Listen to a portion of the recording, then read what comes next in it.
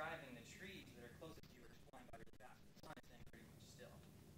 What they wanted was that same feel in animation. So they would paint the sun on the bottom, or draw, or mainly used for watercolors, I believe.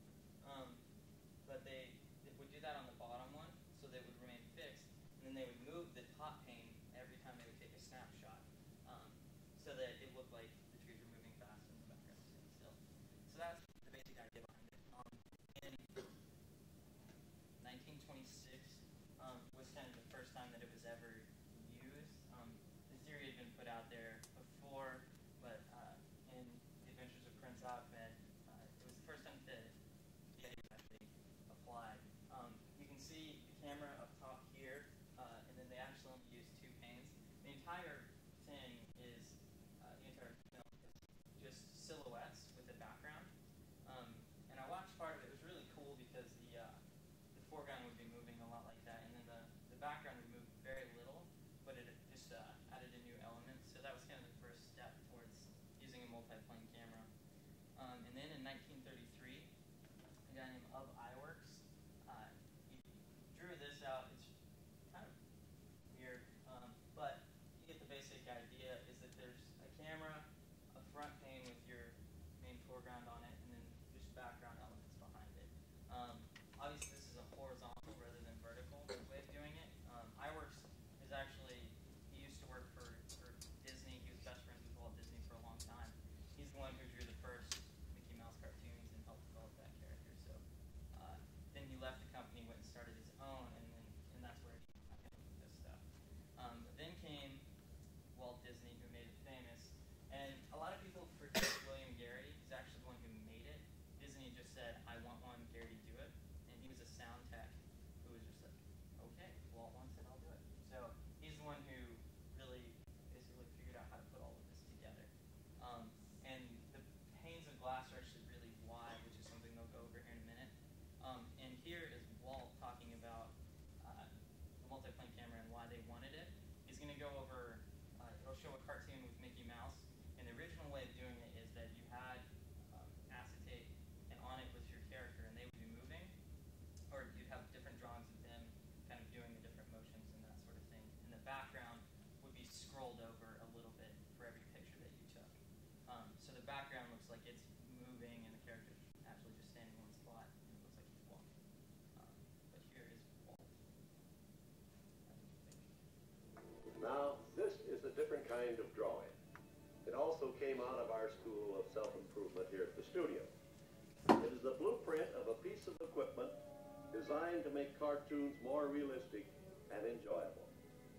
This is the plan for a super cartoon camera. We call it the multiplane camera. It was intended for use in our feature-length cartoons. You see, we decided for features. The camera needed improvement too.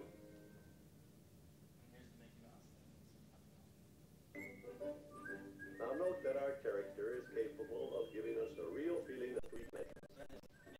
Farther away, But it's still 2D drawing. and come closer. This was before the multiplane. When he leaves, whatever dimension he has given the scene leaves with him. So if you look at it, Now, the unnatural flatness of the background becomes evident. yeah, see the background is very plain whenever you don't have your character in there. That was awesome. And that's something that Walt hated. He wanted more realistic, more extravagant and elaborate. So you also talk about the zoom effect, which is what I talked about with sunrise. We'll go over that a little bit here. The different elements in the scene were separated according to their varying distances from the viewer. This put the moon on a plane farthest away from the camera. With our original picture broken down in this manner, it is possible to control the relative speed at which each individual part of it moves to or away from the camera. But the moon remains absolutely still, and so it will always remain the same, neither growing nor shrinking in size. Just like everything else in the picture, and he wanted the moon to maintain that. And here now is our same moonlight scene, the way the multiplane camera sees it. The moon stays the same, just As like you can see, we finally got the moon to keep its proper distance. So.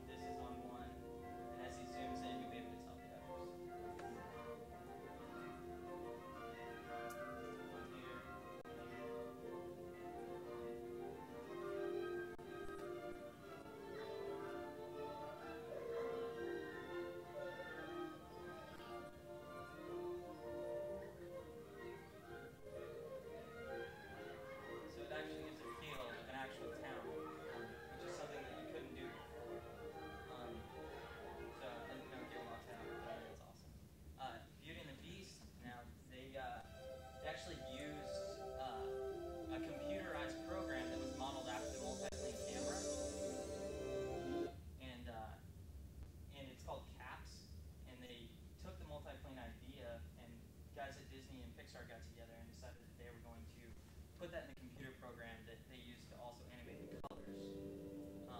And so the colors are a lot smoother, and the effect is really smooth here. But again, one plane, two planes.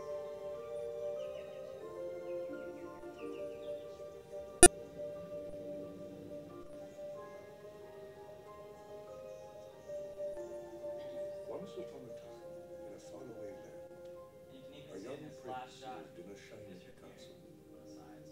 Although they he used had it everything his heart, in just about everything they did from that point on, because it was something that gave it a lot better feel.